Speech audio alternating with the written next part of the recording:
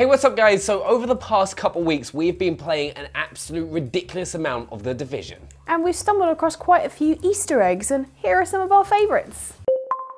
Let's kick this off with Fred. Now, who's Fred, you might ask? It's the mannequin from I Am Legend, who Will Smith ends up shooting to pieces in the middle of his breakdown. You can find Fred in almost the exact same place in front of Grand Central Station in Turtle Bay. One Easter egg that comedy fans like myself love is in an alley in Chelsea between 23rd and 22nd Street. Activate the echo at this broken fence and you'll hear a take on the classic line, "Never taken a shortcut, Danny," from Shaun of the Dead. What's the matter, Deborah? Never taken a shortcut before?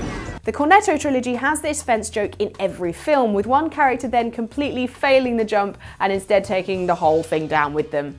It will never not be funny. I've got the power! Yeah. There are loads of signs dotted around the game with the number 5550123, which is actually God's phone number that he calls Bruce with in Bruce Almighty. One location is in the Garment District at 31st Street near 7th Avenue. Wandering around Penn State Station on 7th Avenue near 32nd Street, I came across a dead guy with a violin and a piano. Next to him on the wall are these two bars of music written out, which sound like this. I asked on Twitter and the most popular answers were Game of Thrones, which nah, and Swan Lake, which is more likely as you find recordings of a little girl winning tickets to see the ballet on the radio. You're now entered to win those tickets. What's your opinion? Mine is that I want to beg Massive to tell me, please. One of my favourite British comedy characters of all time is Mr. Bean, and his famous chair car is in The Division in Stuyvesant, but sadly his mop and broom contraption is nowhere to be seen. In another possible nod to British comedy, well, the official Division Twitter liked my tweet about this, so just saying. When I activated the first echo in the search for Heather Lau, one of the people I found was Kathy Burke, a namesake of the fabulously funny UK comedic actress. She's listed as being a personal trainer, perhaps as a joke about Kathy's character Waynetta Slob in Harry Enfield and Chums, who was far from healthy. One really nice Easter egg within The Division is that the Firewall safe house in Turtle Bay is actually the Ubisoft office, which has loads of really cool things inside, like the submission deadline on the whiteboard and the Giant for Honor poster, which I can't wait to play on the wall, and also a Bud the Robot toy from Grow Home.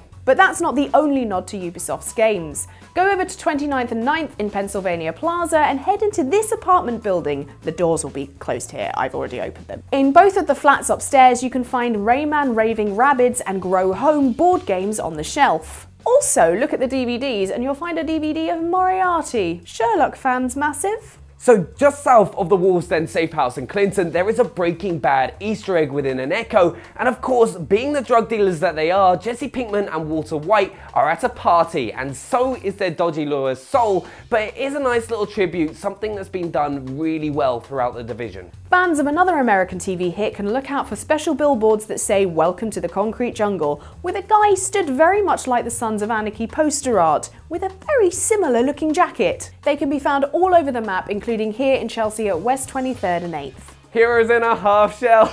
So one thing you'll be able to find dotted around in The Division are some of the Teenage Mutant Ninja Turtle weapons along with Radical Pizza. You can find Leonardo's katanas just outside the Firewall safe house and Michelangelo's nunchucks in Pennsylvania Plaza along 31st Street. If you find the others, let me know in the comments below. Adventure time, come on, grab your friends. We're going to Pennsylvania Plaza near West 29th and 8th. Fans of this children's TV show can discover a beautiful mural in a children's playground. The art style seems to be a real homage to the show, and two of the characters look very much like Finn and Jake. Also, you can see some mountains in the background where the Ice King might be hiding away. Within the base of operations, you can find Sam Fisher's night vision goggles next to Fei Lao on the desk in the corner, another awesome Easter egg linking to one of Ubisoft's most successful game titles. Having just mentioned Splinter Cell, Tom Clancy, the H is silent, can be found, as well as Joker Nicholson, who frequently says, "Why so serious?" for a nice Batman nod. However, my favourite is a Rick and Morty reference with one man last seen screaming "Wubba lubba dub dub," Rich's catchphrase he makes up. Wubba lubba dub dub! So there we have it. Make sure to let us know anything we might have missed. Give us a thumbs up if you enjoyed the video and subscribe for way more cool stuff from us in future. See you next time. Bye!